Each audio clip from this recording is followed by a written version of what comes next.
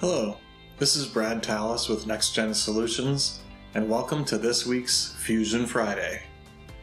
In this video, I'm revisiting a video I did a couple weeks ago on creating motion links with gears on this 3D printed card shuffler. But I had some people ask, how did I get the cards to go into the card shuffler? So that's what we're going to show this week. So let's take a look. So in this example, I have the gears already meshed correctly. And then you'll notice I created a slider joint between the card and this angled 3D printed piece right here. And I did the same thing on the other side. So right now there's no linkages at all. If I look underneath, I added a couple little white notches right here so you can visually see what's happening as we rotate this shaft, so we can kind of see those little rubber grommets are going to end up grabbing the card and pulling it through into the middle area here. So just like I used in creating these gears, I used the command motion link. And what this is asking for is joints. So I linked, for example, this larger gear with this medium gear. And when I did that, it allowed me to specify what the number of teeth were. That was what the last video was about.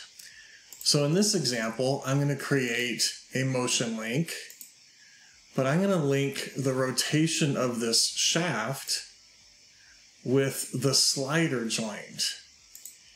And now you can kind of see it gives us some feedback of what that's going to look like. And what it's basically saying is for every 360 degrees that the shaft rotates, it's going to slide 6 inches, which is obviously not what we want in this case. It also looks like it's going the wrong direction, so I'm going to hit reverse. And now we can kind of see that makes a little bit more sense. But how far do we need it to move for every revolution? I'm going to go ahead and say OK, and let's just take a look at what this did. So you can kind of see as I rotate this, it's moving the card way faster than I would expect it to. So basically what I want to find out is for every revolution, how far is that?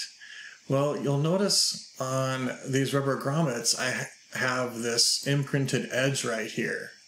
So I can go ahead and measure that edge, and it tells me that the total length of that edge is 2.016. It also tells me what the diameter and the radius is, but the length is what's important. And you'll notice when I hover over that number, it says click to copy into the clipboard. So I'm just going to click and then hit close.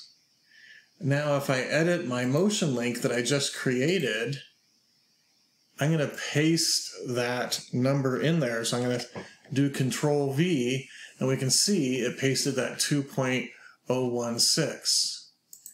Now if I rotate this gear, we should see that it makes a lot more sense. So we can kind of see how this notch is lining up with the club, and it looks like it's pushing about the same speed as that card is moving. So this makes way more sense for the number of revolutions to bring that card into the center. Now, what about the other card? Well, we're going to do the exact same thing. We're going to create a motion link, but instead of linking the shaft with the card, we can actually link both of these slider joints.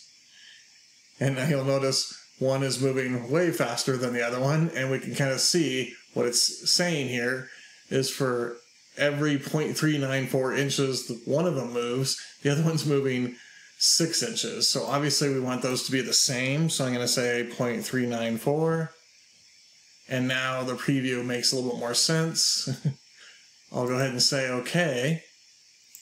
And as I rotate this, they're both moving the same distance as we rotate those gears. So that's how I created the cards to look like they're being pulled into the center.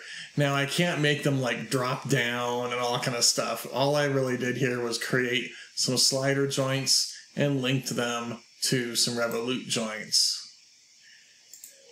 Here's another example that you might have. So I have this conveyor belt, and it has a whole bunch of, these rollers on here, and I want all of them to roll at the same time. And as they're rolling, I want the cardboard box to roll along the conveyor belt. Now I've already created some revolute joints. You can see them on here already. So all I have to do is come in and say motion link. I'm just going to link that one to that one. And you'll notice they're going opposite of each other. And I embossed this little groove down here so you can visually see what's going on. If there wasn't anything on there, you couldn't really tell they're rotating. So in the motion link, we have this reverse. So I'm going to go ahead and click on reverse, and now you can see they're both rotating in the same direction. And I'll say OK, and I'll just repeat that. So I'll come in here and say motion link, and let's link the second and the third one together. And we can see that those look good. And I'll do that one more time. I'll link this one and this one together. And I had already linked the other ones just to save some time, but I just wanted to show you how I linked a couple of them together at the beginning. So now if we rotate one of the rollers, all of the rollers rotate. Now I want this cardboard box to slide along. So I'm going to create an as-built joint because the box is already where I want it to be. So I'm going to say as-built joint. I'm going to make sure the motion type is set to slider. And I'm just going to basically link this cardboard box to slide along in this direction. So I'm just going to pick like this rail here, for example, and then I can pick a point on this edge. And you'll see it kind of gives me a quick preview of that box rolling back and forth. I'll go ahead and say OK. And if I grab this box now, we can see how it slides back and forth. Well, now I want it to actually go along as the rollers are pulling it along. So again, we'll use motion link. And I'll just link one of these revolute joints, this first one, for example, with the slider. And again, we're getting kind of a weird preview. But what it's basically saying is for every 360 degrees this rotates, it's going to move 10 millimeters.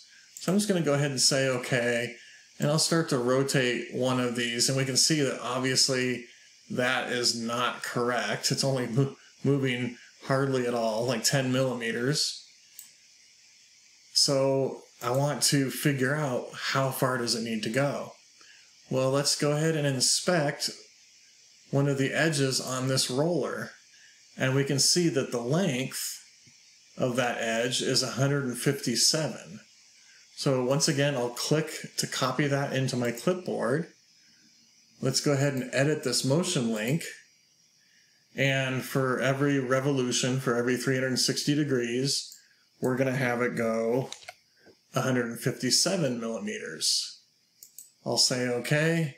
And now when I rotate the rollers, we can see that sure enough, that box is rolling along about the same speed as those indentations.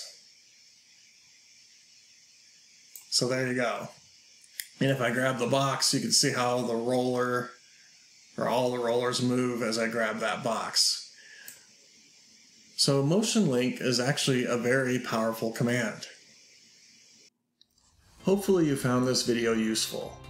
If you did, all I ask is that you give the video a thumbs up and share or repost the video with others in your network. This will help spread the knowledge of Fusion out to the community. If you have any comments or ideas for future topics, please reach out to me at bradtallis@nextgensolutions.com, and I look forward to seeing you on the next Fusion Friday.